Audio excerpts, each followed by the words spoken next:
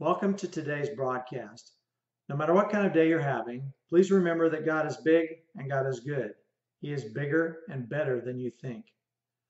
Herbert Spencer, a 19th century British philosopher, penned the phrase survival of the fittest in Principles of Biology, published in 1864.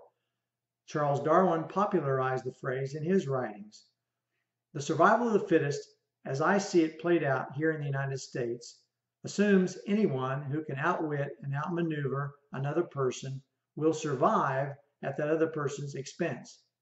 Sadly, this appears to be true for the people who live by the principles of this world, and even more sadly, this appears to be true for the Christians who don't live by kingdom principles.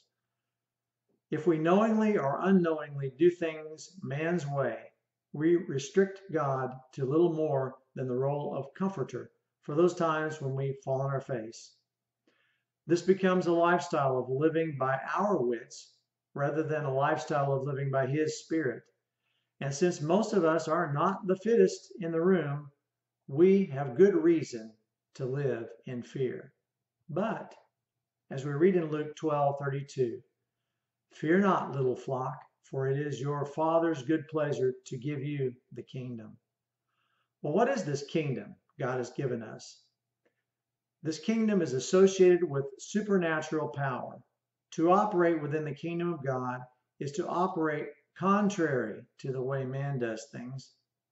In the kingdom, the resources we need are not where we are, but where we are going. We don't have every material resource in our hands before we begin our journey. We leave where we are, primarily empty-handed, and go where God sends us, knowing the resources will be where we are going. The world says to gather together everything needed ahead of time before setting out to accomplish a task, to the point of needing no faith at all.